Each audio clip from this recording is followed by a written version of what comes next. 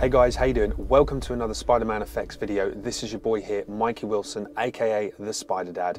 Okay, so how do you animate a Lego Spider-Man in Cinema 4D? Well, I'm going to show you. Well, at this point, I'm going to assume that you know a little bit about Cinema 4D and the ins and outs of how to do the basic maneuvers within this program. So without further ado, let's get stuck into it straight away. We're going to go to File, Merge Objects, select your OBJ file. So this is going to be a Lego figure. And this is where we're going to select the size. 30 seems pretty good for me. I'm going to hit OK. And there we have. I'm just going to realign to see in the viewer there. And then we're going to select all of these layers, not the scene floor, but all these layers, and then we're going to group them together. So it's in one nice, smart, easy layer. Rename that Spider-Man, extend that, and now we need to add our textures. So we're going to make sure color is selected. We're going to go to the texture tab, and then we're going to go to where our textures here, where it says Lego Spider-Man head, hit OK, and we're going to select no on this application. Come out of that. Now we're going to go over to the rest of the body. So now we're going to do the left hand, select that area here, select the material, and hit the red. Select no again. Okay, we're good. And then we're going to do, I'm going to speed through this as you can see. And then we finally got our Spider-Man all textured up, ready to go for this animation. So at the moment, we need to do a few things. So we're going to group a few layers so that we can actually tilt, move, and rotate certain parts of the body. So we're going to select all these layers here that you think would be part of the body section, not the legs, the body section. So all here. Okay, we're going to right click, we're going to group those, and we're going to call this body. Okay, extend that. Okay, so now we have the body section. We're going to align the axis on this, so we're going to make sure that that's part of the point where it would need to rotate. Make sure all the axes are aligned. As you can see here, we'll switch off the alignment tool, rotate, and now we can rotate the top half of the body. Go back to the full screen. Okay, so now we need to do the arms. Okay, currently the arms aren't aligned properly, so we need to group those first. So basically left hand and left arm will need to be grouped. So we're going to right click there, group that object, and name this left arm. And we're going to do the same for the right hand and right arm as well. Group those layers, rename right arm. Okay, so now we can align the axes so that it rotates correctly. So let's select the axis tool there and move the axis point to the shoulder section of the arm. Just like this. Okay, do take your time, make sure it's all aligned up correctly. And on the right view, just make sure that that's in the center. That's fine. Perfect. Back to the full view. If we rotate, now we have a good rotating arm. We just need to do the same for the right arm now. Sorry, the left arm. And we can now rotate that as well, as you can see there. Perfect. Okay, so we can now rotate the body. Well, now we need to do the legs. So as you can see, they're not done, so we need to align those. Position those so you can see where the point is there, and now we need to align the axis, so position those. Now these, as you can see here on the right viewer, is slightly off center, but you'll see why in a moment. There's actually a leg bar that goes in the middle of the Lego figure, and you'll see that in a moment. Do the same for the right leg. And here's the leg bar I was on about. So there you can see in the center we need to centralize the axis there right in the middle, and you can actually use this as a good central point for the actual axis and just fine-tune the axis on the right leg and the left leg to match the position of the leg bar. Cool. So now we can rotate the legs, both left and right. Okay, so we've got the body, got the arms, and we've got the legs. Perfect. So now we've prepped that, animating is going to be so much more easier. Okay, so here we have the keyframe selection. Make sure on the first keyframe, I'm going to select that, and as you can see here, we have a keyframe there. Perfect. Okay, so now we need to rotate the leg. So we're going to actually make him look like he's running now. So we're going to rotate the leg into a decent starting position. Just have the leg going upwards for starters. Hit the keyframe. Very important that you hit the keyframe on any movement you do. It kind of saves that position. So then we're going to go up to say 10 frames. We'll rotate it backwards. Hit the keyframe. Go another 10 frames. Forwards, and I'm going to speed through this, and you'll get the idea. All the way to the very end,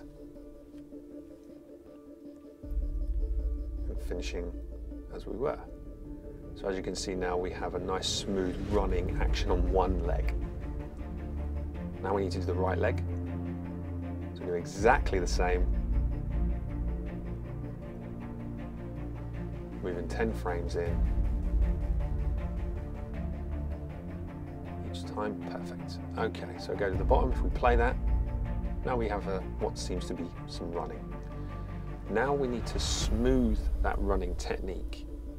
Okay, this is quite important. We're going to right click, we're going to select both, so shift, select both, right click, and go to F curve. And this is where you can see all the alignments of how smooth the movements are. So as you can see, some of the areas need to be adjusted, and you can do this very simply in this section here. So you can adjust there, making sure everything's nice and tidy, and at the same time widening these areas here, which will actually smooth the motion of the running. So I'm going to speed through that, but you get the idea. Okay, nice and tidy, cool. Okay, so if we look at that now, it's just a little bit more smoother for a running technique. Now we need to do the same for the arm. It's exactly the same. Left arm, select the first key frame, move it to the back position. Now remember, it's opposite arm, opposite leg. Move 10 frames, hit a keyframe. Position the arm there, keyframe, and I'll speed through this. It's exactly the same principle. Just remember opposite arm, opposite leg, as you would as if you're running. Perfect. Save what you've got. Important to save, you don't want to lose it. We select both right and left arm again. And we go to show F curves. And again, nice and tidy, just tidying up the curves, smoothing off. And now we have a nice smooth running action. Good, so we're getting somewhere. Now we need to actually move Spider-Man. So we're going to select the Spider-Man, get rid of the others for a minute. We're going to select Spider-Man, and then we're going to position him further back. First keyframe, hit the keyframe. It's our first position, and we're going to bring him forwards. We're going to move that to the end of the frame first. Come forwards to our end position, and hit a keyframe. And now it's starting to look a little bit more like a running movement. By no means is that perfect. I'm actually going to move him back a little bit. I think he's actually needs a bit more. Hit the keyframe. Remember to hit the keyframe on any movements you do. Yeah, it's a little bit better. Okay, now we're going to make the movements of him going up and down on the running, so it's a bit more believable. Hit the keyframe. And as he hits the floor, he needs to have his feet showing the floor on the scene floor tab. Ah, hang on. Let's extend the scene floor so that you can actually see the floor on the Z-axis. And now it comes down. We can then the axis down, and there we go. You can see he's now touching the floor perfectly. Hit a keyframe again. Scroll up to the point where he's striding at the peak of his stride. there. Hit a keyframe. Sorry, let's move him up rather. Hit a keyframe. And then move him across again to the point where he's got his feet on the floor. Put him down so he's touching the floor. And then hit a keyframe. And then we do that exactly the way, all the way through to the very end of the clip. And now we have a much more believable running technique. So we now start to see that it's actually taking shape. Okay, so select Spider-Man, hit the Show F Curves, and we're now going to smoothen and tidy up those keyframes.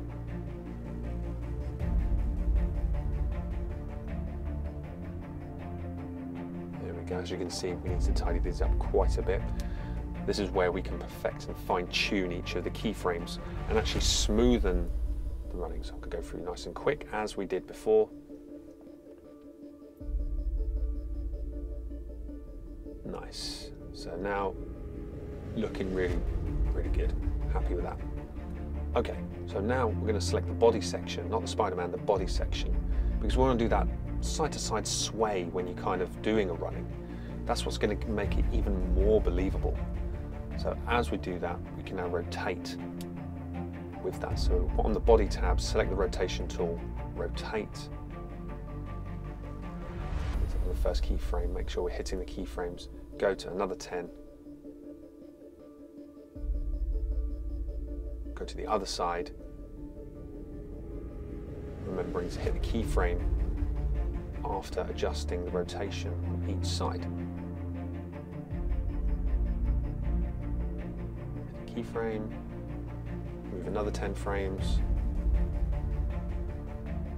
swing to the other side, and as ever, speed through this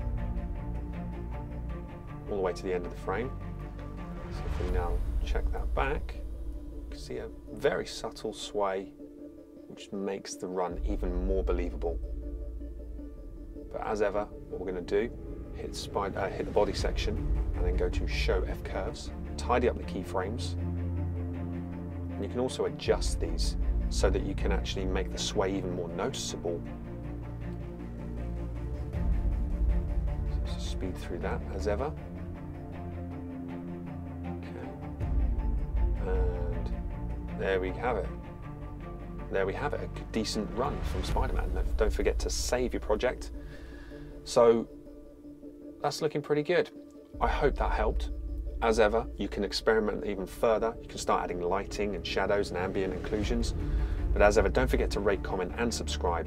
And I will see you on the next video. Take care.